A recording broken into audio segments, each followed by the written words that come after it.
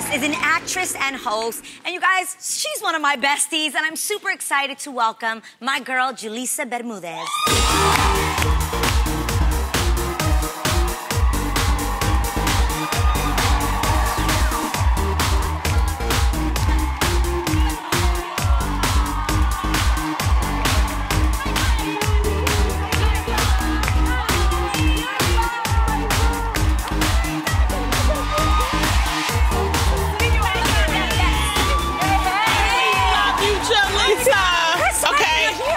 You and Adrienne go way back. Way back. You know what? Did you know that she was the flamingo on The Masked Singer?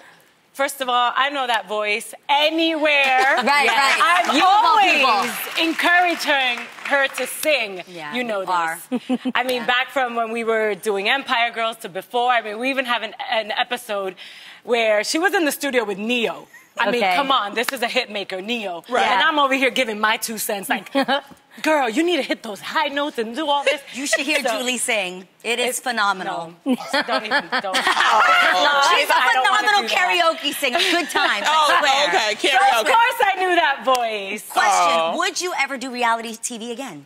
I actually would if it was more on the journey that I'm sort of going towards in my career, which is more of, actually, I'm inspired a lot by where you're going, and that is entrepreneurship. I think showing something from scratch on what you're really passionate and working hard on, and maybe a journey like that. Like, I would want to chronicle something like that. So dope. I don't know if I would do it otherwise. Yeah. Unless we do some reboot or something. Hey, I don't know. It would be I loved your guys' show. Thank you. We were on the Style Network together. I loved it. That's right. You were on the show before us. Okay, now you recently spent some time in Atlanta shooting a test run for your entertainment news show, Central Ave, which is produced and created by Will Packer, and it's been picked up as a series for Fox. Congratulations! Thank you.